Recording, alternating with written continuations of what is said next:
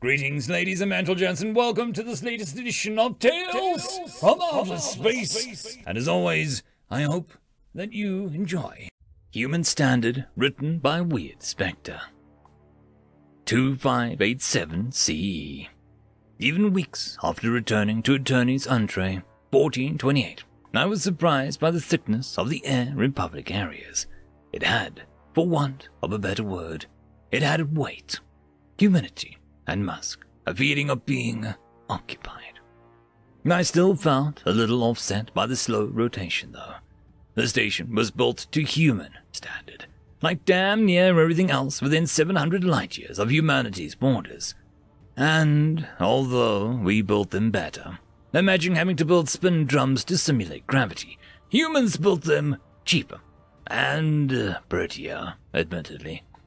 But we evolved with less gravity than them. So the Coriolis forces were a little different on this station to the last one I'd stayed on. I strode briskly through the central passage, the arterial corridor which connected everything on this level, down which ran the various hotels and restaurants and offices of the station. I passed the chairs and tables arrayed before each cafe, needing to see only the style of the logos to recognize which of them was human-run. Those occupied a fraction even I found surprising. Yeah, for example, Hirsch's traditional, even if it wasn't for the name, just the way the font looked like something printed in a book from centuries ago, despite shifting and evolving on both the hollow above the storefront and on the fabric on the outer barriers. There was enough to tell me which species owned the establishment. Hirsch's also happened to be where I was meeting my niece. She was still short by our standards, probably a little shorter than an average male human, I figured. And despite moving with what I might once have said was grace, the biases I picked up from your kind meant that I immediately saw her as blunderingly awkward on her 3 spindly legs. My vestigial chest limb grasped hers in greeting, and we sat in the faux leather unupholstered seats. So, Uncle, about my, business opportunity?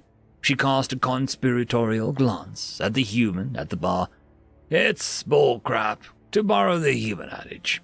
Her eyes, which I saw as too far apart despite being normally space for a Corian, went wide. Yeah, so I suppose you haven't met a human before today. This station is on the border between this space and the rest of the galaxy, so it is understandable, I suppose. After all, you traveled a long way from home just to get here. So walk me through your decision process here. Why do you want to take the children of these miners? Hazel's expressions flickered, and she shifted in an awkwardly shaped booth. Her vestigial hand twitched, while her 2 arms spread themselves as wide as they could. Every species in the known galaxy loves their kids. Well, every sensible carbon-based species, anyway. She hesitated. If I had kids, I'd do whatever the captors said, just to make sure that they were safe and sound. No question. Humans don't follow. They lead, Hazel. They don't protect their own by doing the most rational, logical thing. They protect their offspring by deceiving themselves that they can do the impossible to protect them, and then use that as motivation to do the impossible. I reached under the table and felt for the privacy switch. Holographic curtains of light distortion shimmered down near the side of the booth as weak electrostatic force fields scrabbled sound. I pulled out my handheld, which, much against convention, was in fact a slightly modified human-built hand terminal, because, of course it was, and laid it on the beer-soaked, slightly sticky table between us, switching on the projector. The news article shimmered into view above us as a 3D image of a human male clutching a child glittered beside it. She sniffed derisively. Hyperbole. I was there, I replied. It was the truth. The guy's name had been Alfie. Some horrible turn of events had happened in one of the spin cylinders orbiting a planet, and an apartment building caught on fire. In the process, a child was left inside. I've seen battleships tumble from orbital warfare to flattened cities and watched young lovers cradle the shattered remains of their partners. But nothing compares to seeing a mother come rushing home from work to find her apartment ablaze with a child inside. her whale. And Alfie didn't even know her. Plenty of reason to empathize, for sure. But this man sprinted into a building entirely unprotected, navigated through flames and smoke to find the kid, then shielded the child from falling rubble with his own body. For a child he was entirely unrelated to. The conventional wisdom was that humanity had it hardest out of the spacefaring species, a homeworld with a gravity almost too high to enter orbit, their species surviving the evolutionary bottlenecks around the eruption of a supervolcano and coming and going of ice ages, and sharing a planet with venomous critters and pathogens. And don't get me started on Australia. I suspected that explains humanity's unusually strong bond with their children. But I think it was that day which transmuted my awe of humanity into true respect, reverence even. That's normal, you know. Every day, tens of stories like that spread across these mesh nets and broadcasts, at least. And you know what else? They're unstoppable. Not just psychologically either. Not just like how they brute force their way into every interstellar industry and revolutionized most space warfare within 2 centuries of first contact. The Koreans had, on first contact 4 centuries ago, held advantages over humans in every area but AI. Now, we hold only electrostatic pseudo-force fields and access to hyperspace, though increasingly I see my own kind using your name for it, Sinclair Space, that are either more advanced than or more easily manufactured than your own versions. In 400 years, and now, with the war, even those gaps are narrowing. Even then, I often wonder if there's something about your Alkabiri drives that makes them superior to hyperspace that we just don't know about. That's why she wanted to kidnap the kids. Miners working for Buchanan Industries, a company undercutting even our species' most competitive corporations, had been steadily pushing into the worlds the family business had officially claimed. In her head, they'd be a good bargaining chip. I mean, they just don't stop. I called up another article, older, historical actually. A parent watched their child knocked down by a ground car, and in some kind of hormonal maelstrom, they managed to lift the vehicle off them. A ton and a half of cheap Japanese motorcar meant nothing to a human when a child was in danger. Then I called up more articles, and more. "What's wrong with these apes?" she asked. "It's just not small scale either.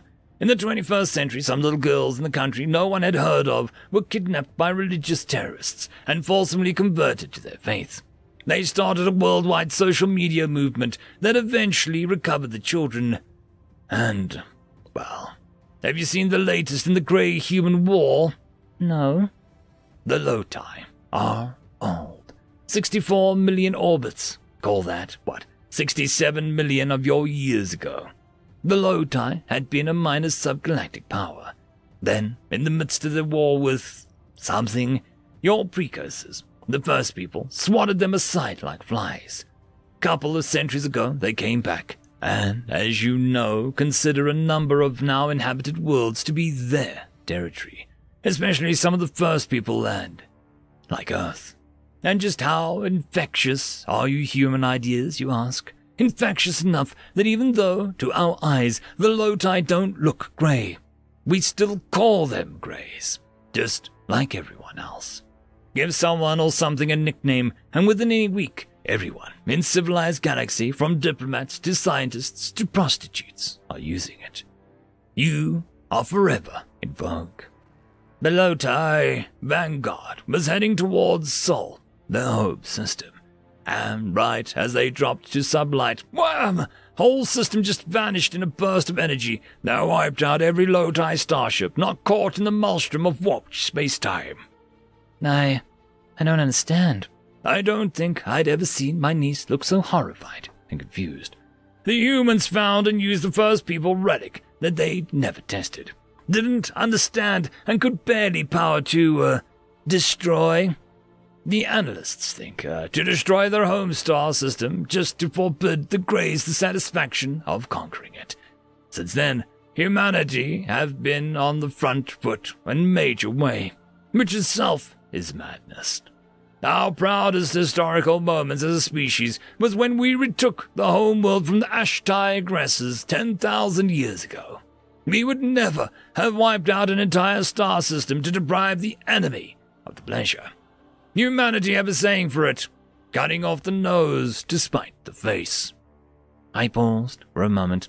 And worse, there's been friendly contests between the various human factions to give their warships the most ridiculous, insulting names just to further degrade the Lotai they demolish in battle after battle, despite a vast gap in technology.